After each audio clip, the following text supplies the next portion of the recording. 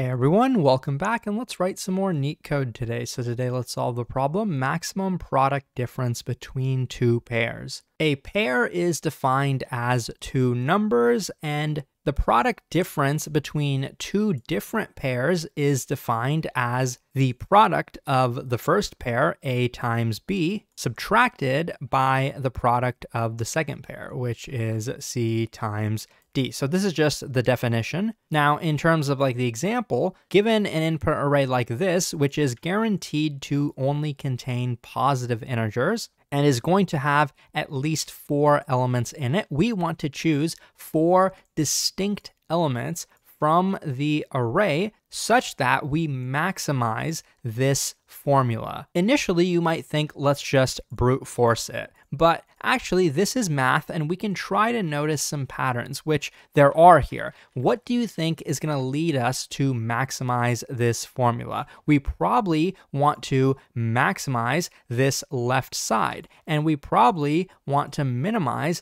this right side, because we're adding this amount and we're subtracting this amount. Okay, how do we do that? Well, when you're just taking the product of two numbers, you probably want to maximize each individual number, because the product of those then is also going to be maximized. When you want to minimize the product of two numbers, you probably just want to minimize those individual numbers. Once you understand all of that, you realize what this problem is really asking for is find the two maximum elements from the array. They have to be distinct, and also find the two minimum elements from the array, and they also have to be distinct. Once you've done that, you can pretty much just apply this formula and then return the result, because that's what we're trying to do here, return the product difference between these two pairs. So how exactly do we do that? Your mind might jump to just iterating over the two arrays and try to find the two max and two minimum elements.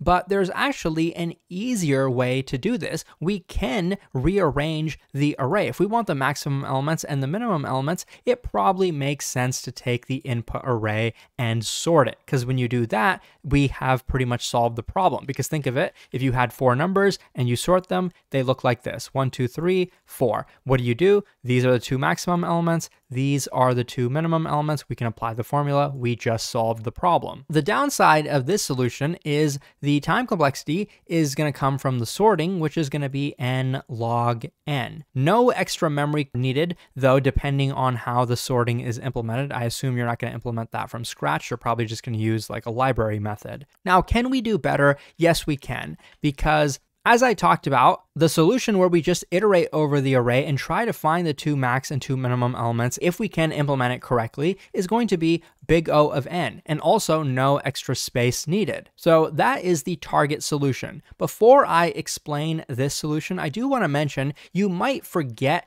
that there is another way to sort numbers with a data structure called a heap. And you might forget that because the sorting solution is just so simple. But actually, we can solve this problem with a heap, and I think we'll actually need 2 heaps. That can actually also be done in big O of n time. Now, the downside is, since we are using a heap, we're going to need extra space. I'll briefly explain the solution for that. What we would do is first create a max heap from all these elements. We would do that with a method called heapify, which actually runs in big O of n time. And once we've done that, we created the max heap. We can easily get the two maximum elements just by popping from that max heap twice. Each pop is going to be log n, so the overall time complexity of getting the two max elements is going to be n plus log n, and of course n is bigger than log n, so we can just forget this term. And we would do pretty much the exact same thing to find the minimum elements. Only difference is we would also create a min heap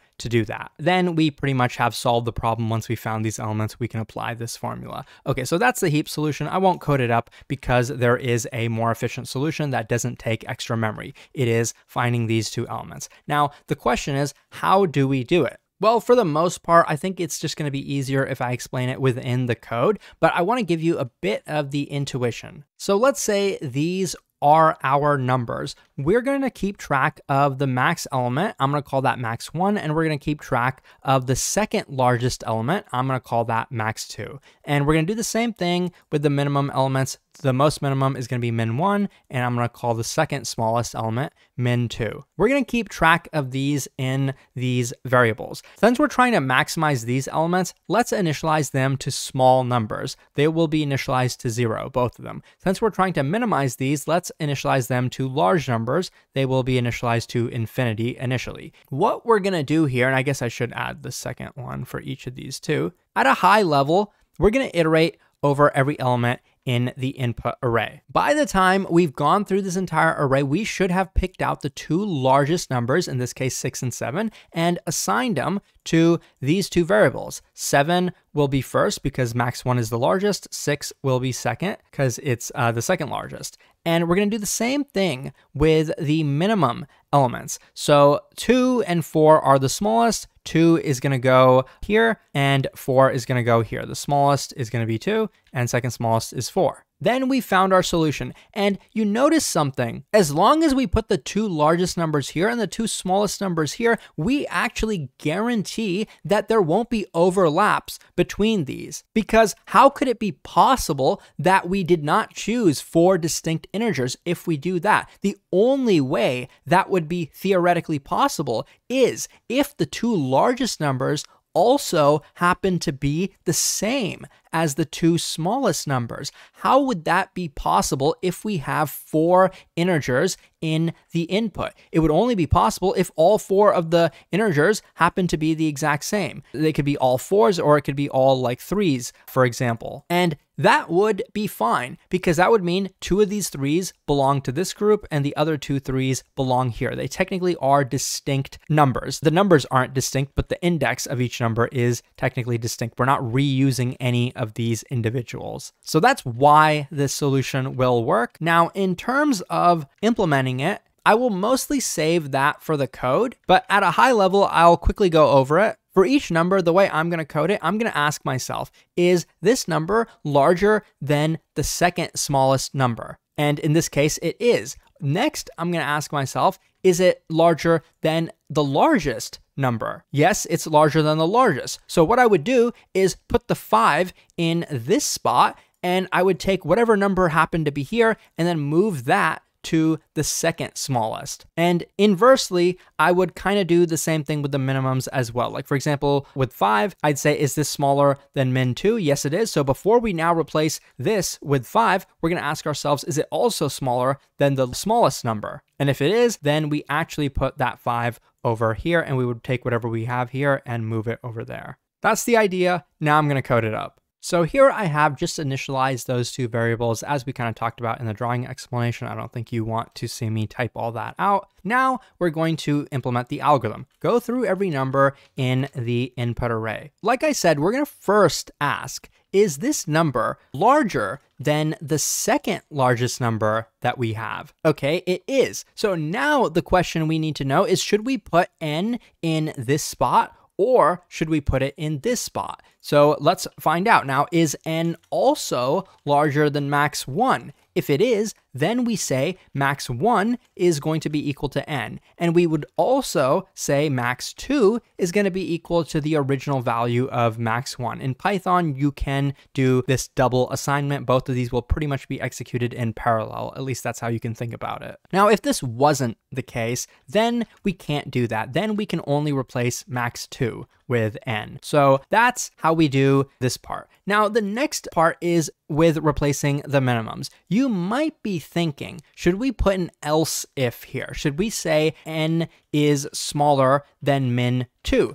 And you'd actually be wrong. We don't need an else, and that will make the solution incorrect. You don't put the else here, because as we're going through an input array, for example, it might be 1, 2, 3, 4. Initially, when we get to the first 1, this if statement is going to execute because we initialize these to zeros. So we would end up setting like max 1 equal to 1. If we had an else if here, then this part would not execute, but that would lead to the wrong solution because we know that 1 actually is the minimum. It's not the maximum. It might temporarily be set to max 1, but it's not the largest in this array. What we're saying here by having both of these just be if statements is that sometimes at some point they might overlap. Like min1 might have the same value as max1. That's okay, because we know for sure by the end of this array, they will be set to distinct integers, or at least integers at